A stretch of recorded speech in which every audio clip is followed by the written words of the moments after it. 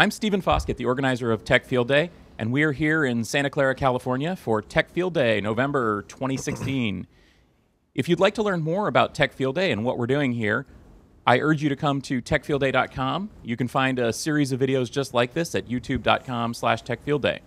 This event brings together a panel of a dozen independent writers and speakers from around the world to meet with interesting enterprise IT technology companies to discuss technologies, to learn about things, to show demos, and to share things with the world. Thanks for watching. Hi guys, I'm Chinmaya Manjunath. I'm part of the engineering here at Cohesity. Today I will be showing you a physical server protection feature that we released for general availability a few weeks back. And not all, as you guys already know, not all the servers in the data center are virtualized. Some of them still are running on bare metal in order to get the complete protection of the data center. So it's very important for physical server protection. So I'll just jump right into the demo. So go to the sources that you guys already saw. And then, so with VMware backup, so we use the VADP APIs to get the snapshots, to get the incremental backups, etc. But on the physical servers, so we built our own agent, so which is running as a persistent agent, so which does a couple of things. One is on the Windows side, it integrates with the VSS subsystem to get the Quest snapshots, application consistent snapshots, etc. And then we built our own CVT driver, a change block tracking driver, to get incremental backups. And also for Linux, we have a source-side dedupe that is built into the agent. So the agents can be downloaded and deployed from here.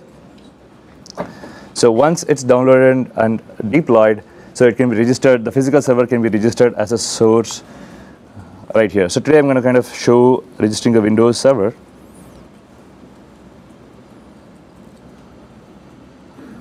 There it is. So, and the physical servers, this is the source that was registered.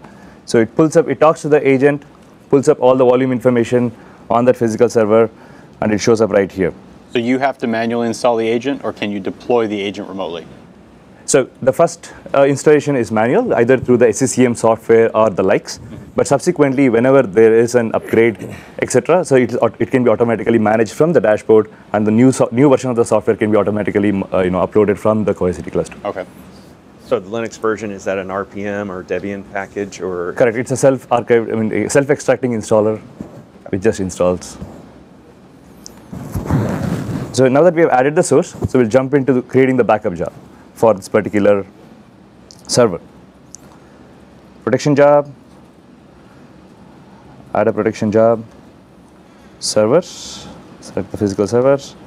So as you can see, there are several physical servers. So some of all the three of them are already protected. This is the one that I just added.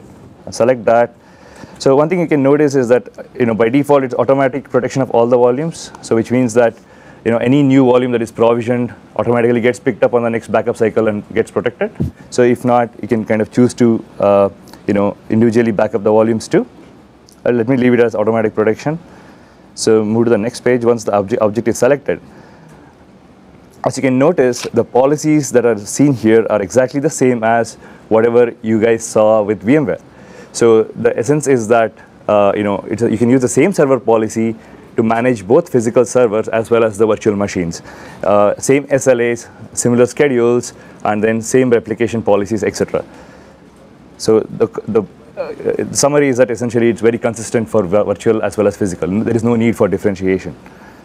So let me select a bronze policy, which does a snapshot every day.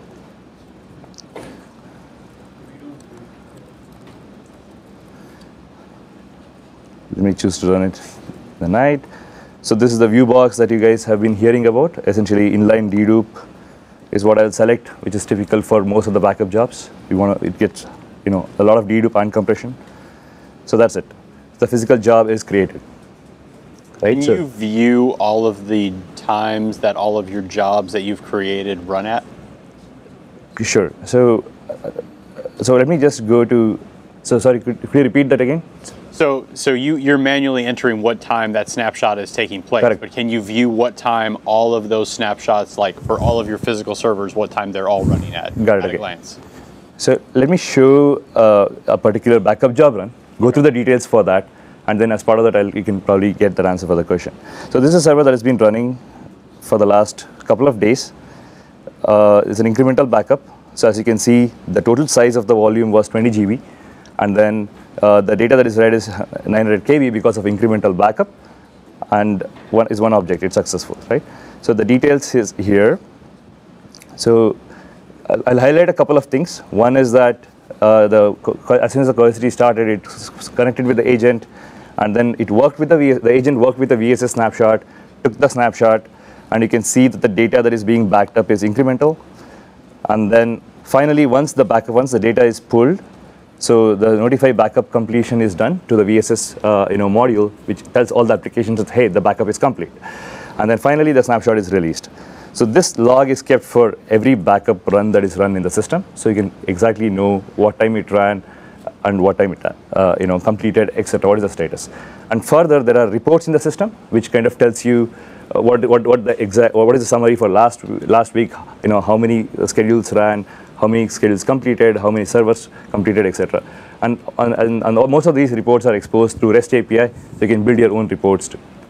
And can those be emailed to you, like when there's failures and stuff like that? Correct. So it can be set at a policy level as well, saying that, what needs to be emailed, what needs to be alerted, SNMP alerts, etc.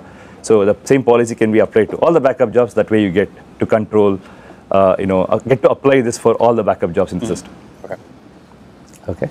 So now the other important part of production, which is recovery. So let me go over to the recovery workflows of the physical servers. So these are the recover options.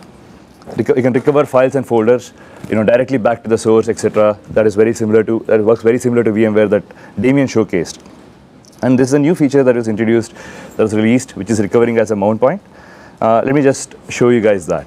So before I show that, let me also connect to the server that was protected as part of the job. So this is the server. So the D drive, the 20 GB volume, was the one that you guys saw the backup job runs for. So let me search for the server here. So this is a Windows physical server. So 209. So this shows, hey, where essentially this flow is to take the volume that was backed up and mount it as an instantly mount that volume on any physical server that is running, where the agent is running. So I'll select 209, back to the same server. And the other option that you can do here is to kind of pick any of the snapshots, any of the backup job runs, in other words. So here's the D drive that I want to recover. So again, a quick switch to the server. Let me create this task and go back to the server. So as you can see, a Z drive popped up. Right? So what it means is that the backup job run that was, that had run here, the snapshot that I selected, so showed up here as a new volume, right? Like it instantly gives access to any of the backup job runs that have run on Cohesity platform. So, and then this can be used for, any kinds of recovery, used for running analytics on that, or used for running test and dev workload on that, right? Like, I just want to kind of highlight that Z drive here is running off of the Cohesity as the data store. And a couple of things three things that make this possible. Three of the Cohesity features that make this possible.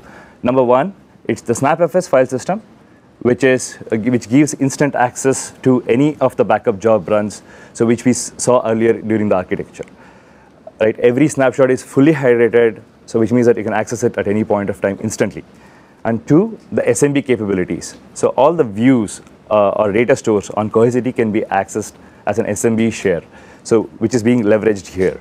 And lastly, the backup job run, the backup as part of the physical server backup, the data that is backed up for the volumes is stored in VHD or VHDX formats.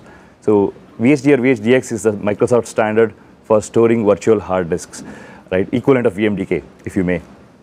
So what that enables is to kind of attach the volumes instantaneously to the Microsoft subsystem, and which is what you guys are seeing. The D drive that is backed up is stored as VHD and instantly made available as Z drive, through the Cohesity. I have a couple questions. Sure. First one is if you've set it up to automatically protect volumes and you restore this volume, correct, then this volume also get protected? No. So we skip that. So we know that it is coming through Cohesity. It has a specific ID. We know that this is the ID, right? Can we skip it as part of? Okay. Good question. The second one is we heard earlier that it's automatically storage vMotion to primary storage Correct. at the time that it's restored. Correct. I'm assuming that's the same for this. Correct. So that is something that is in a present release that is not done. It's Right. available here. In the next release, we are making that you can migrate this volume over to. Currently, the user can do it manually himself. Okay. But the point is that we are making it automatic in the next release. Okay. As far as restore options, is there end user capability to restore files? Correct. So let me just do a quick. It's exactly the same as what you guys saw with VMware. You can select the restore. Select the restore files. Let me just show a quick preview of that. So recover here, recover files or folders, right? Let me just show the other view that you had. Damien showed you guys the searching ability of the files. Let me just show you, guys. This is the 209 server that we just saw. So you can browse that too, any of the files here, right? And you can just select it and, proceed to recovering back to the server. So it's exactly the same as what with VMware, this is probably the most common use case that the admins would have to deal with. So hence it is part of the workflow. Can you configure permissions to limit the ability to download that locally and only restore to the Correct. that location? So it is coming up as part of the RBAC access, etc., to kind of limit that to specific user and each end operation. Okay. So right now it's the admin that has to initiate a recovery. And there is a restore user who can be configured with only restore capabilities. Okay. What if a user has mounted, or what if a server has mounted a SMB file share? Can you do, for example, using the Windows volume restore or the shadow restore? Now, this is only for locally mounted volumes, not the SMB shares. Right. Okay. What can you do natively inside of the OS? Sorry? Can you do restores from the OS itself, or do you have to go through the console? So you have to restore within the console.